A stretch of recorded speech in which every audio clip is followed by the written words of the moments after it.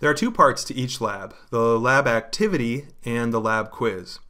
So let's take a look first at the lab activity. When you first open the lab, it'll open here in Google Docs. And the reason it's here is that way you can print it or download it in whatever format you want. This Google Doc though is sort of locked, so you can only view it.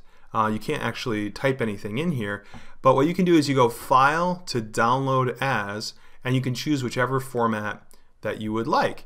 Probably most often that's going to be Microsoft Word, and then it'll download to your computer and you can open it and type in your answers into the lab document. In some cases where we're doing some graphing and things like that, you might elect to just print the document itself, but that's your choice.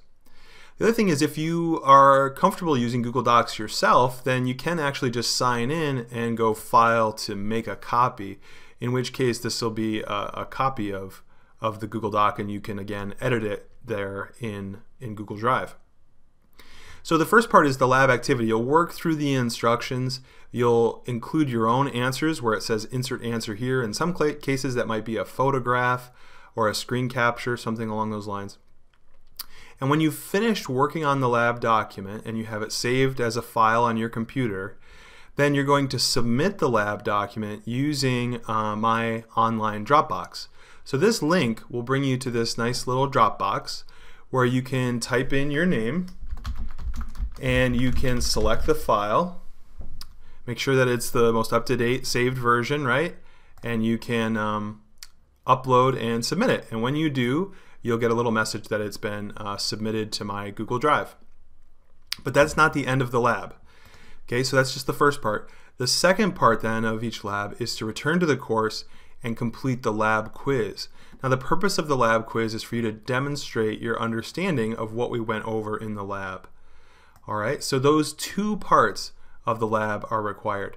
Now when you go to the lab quiz, you'll see a question which asks you, did you complete and submit the lab, right? And you just say yes or no.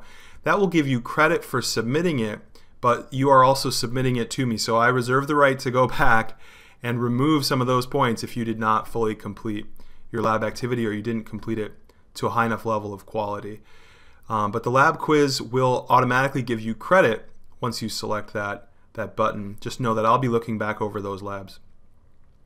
Okay, I hope that makes good sense, and if you have any questions, of course, feel free to shoot me a message.